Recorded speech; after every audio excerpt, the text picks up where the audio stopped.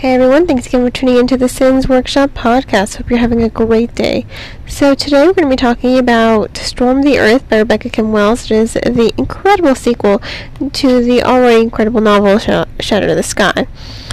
And I have to say it was as amazing as the first one. I think I liked this one a tad better just because the pacing was more involved. It was a quicker paced novel when I think back to Shatter the Sky, because Shatter the Sky really is more about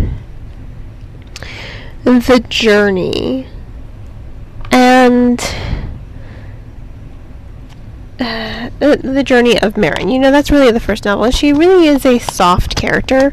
In that first novel, you do get to see her grow exponentially, and I think what's great with this novel is you continue to see her growth as the story progresses.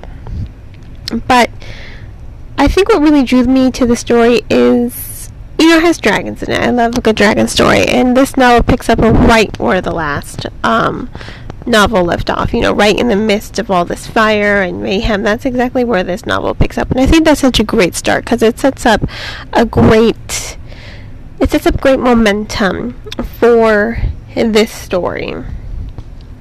I mean, there are times that it reminded me of Christopher Paolini's Inheritance series, but just in the way that the dragons and Marin interact with each other, because Marin is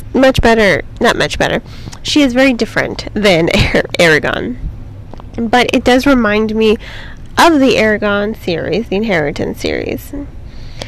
And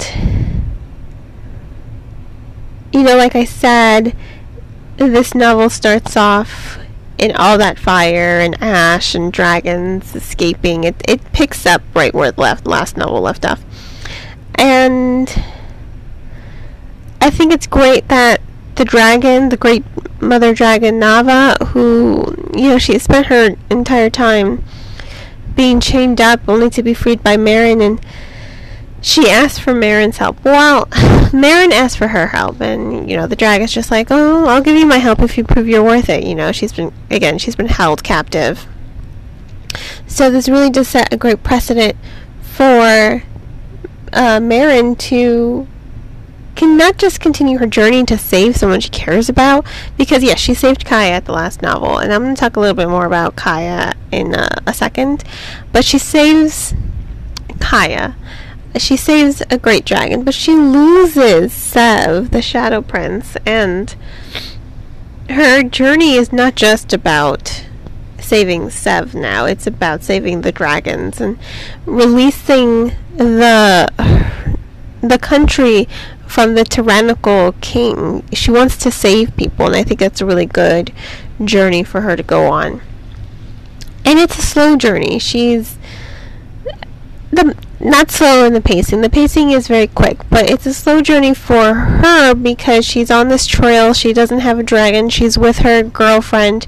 Things are tense, and she's finding little ways here and there to save dragons. And I think that's really empowering because a lot of those scenes are very action-packed, and I do love seeing dragons. I love how she talks to the dragons, and oh my god, the dragon kit, the baby dragon, it's adorable. I swear, it's the cutest thing.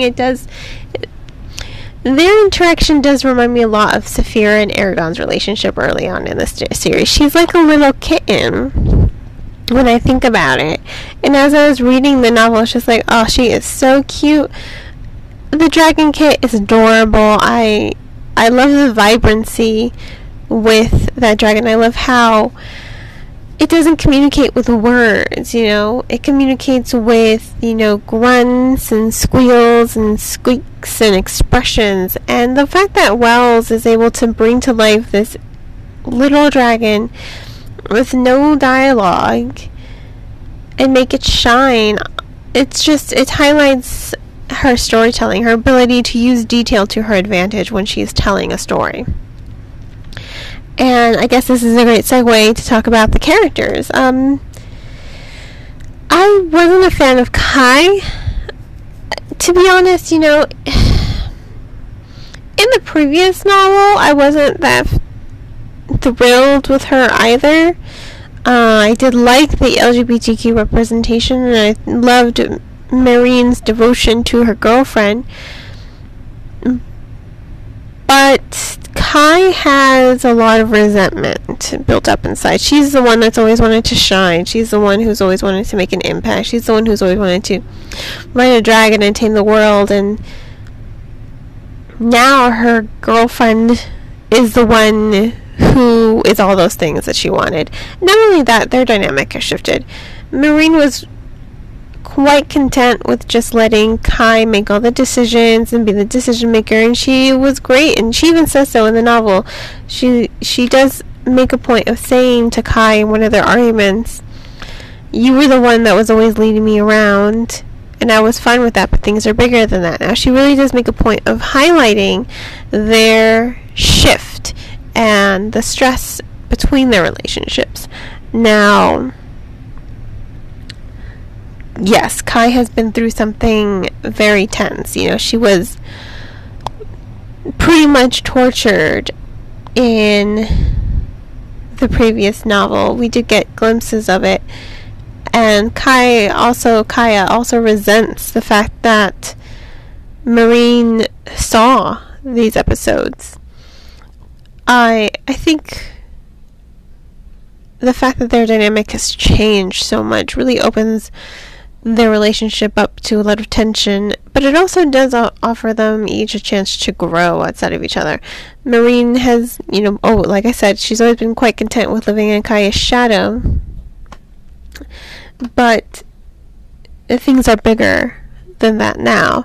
She has to go save her friend, Sev, who she is attracted to. I did admire, again, the fact that this main protagonist is part of the LGBTQ community. Is she pan? Is she bisexual? I think that's really left up to the interpretation of the reader, because she does love Kaya, and she does love Sev, but she could be pansexual, she could be bisexual, and I think it's really great that the author has left this up to the interpretation of the reader.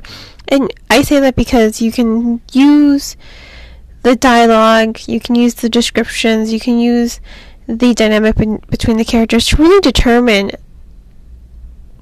who this character is, who Marin is, and her relationships with Kaya and Sev. And I really do think it is something worthwhile to read, because it is a very real representation of, I think, of the LGBTQ community, and I think it's great that Wells was able to bring that to life in this novel. But I also think it's great that she highlighted the tension between the relationship. Marine, Marine, in case you're wondering how her name is spelled. She is incredibly different person than who she was at the start of Shatter the Sky. She's incredibly different, and I think the cover artwork as well really highlights just how different she is. And I really do think you get a sense of just looking at the cover of just how strong she has become in her journey. And I really do think that is incredible. I do think it is something worth noting, because she has become so different. She has become stronger, I want to say. She's become more resilient. She doesn't let herself get pushed around. She doesn't let Kaya push her around, and that's where a lot of their tension comes from. Not just Marine's friendship and relationship with Sev, but the fact that Kaya is no longer in control of the relationship, and I think she's a girl who likes to be in control. I get a sense of that from the dialogue and everything she's gone through. She went through a sense of loss of control, and now she wants to go back to the way things were, except you can't go back to the way things were. And Marine, they point that out to one another. I don't want to say Marine points it out to her, because they both want things to go back to the way things were before, but they both highlight how they can't go back to the way things were before. Too much has happened to change them as individuals. They've both gone on different journeys that changed a lot about them. So there's that. But I also think what Wells does in this novel is she gives Sev a personality. In the previous novel, I really don't remember Sev having any point of view. I think it was really just about Marine's journey. So in this novel, you get to see Sev a little bit more. You get to know a little bit more about his past. So he is more relatable in this story, I think, than in the previous novel. Because we are learning about his past, because we are getting this inside look into his head, into his perspective. We're seeing his pain, his anger, his grief. We as readers are seeing it all come to the surface as he's been captured by this, the Emperor. And it does create a more relatable character, I want to say. Not to say I didn't like him in the previous novel. I did. And I did like his dynamic with Marine. I did like how they grew with one another. But I think this is the novel that gives readers a stronger sense of who he is outside of his title, the Shadow Prince. And I like that. I like that we're able to relate to him a little bit more and connect to him on a deeper and emotional level than we were in the previous novel. So once again, this was Storm the Earth. I have to go ahead and give it 4.5 stars. It didn't quite blow me away, but I loved that little dragon. I think the dragon kit is quite possibly it's just such a cute little thing. I want a baby dragon. That's what this novel makes me want. It makes me want a baby dragon. And considering how many dragon statues, and I have dragon coasters, that just tells you how much I love dragons. Dragon coasters, dragon pen holder, dragon lamps. If I could just decorate my house with dragons, you can bet I would, and my husband will not be able to stop me.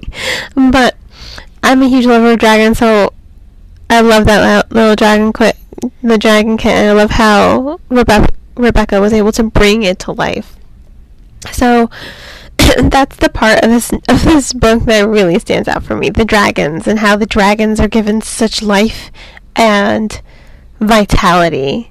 Even the minor dragons that you only get to know them in like a scene or two, but you are so drawn to them. So if you are a lover of dragons, I think you will really love this novel. It has way more dragons than the first novel, and I loved that.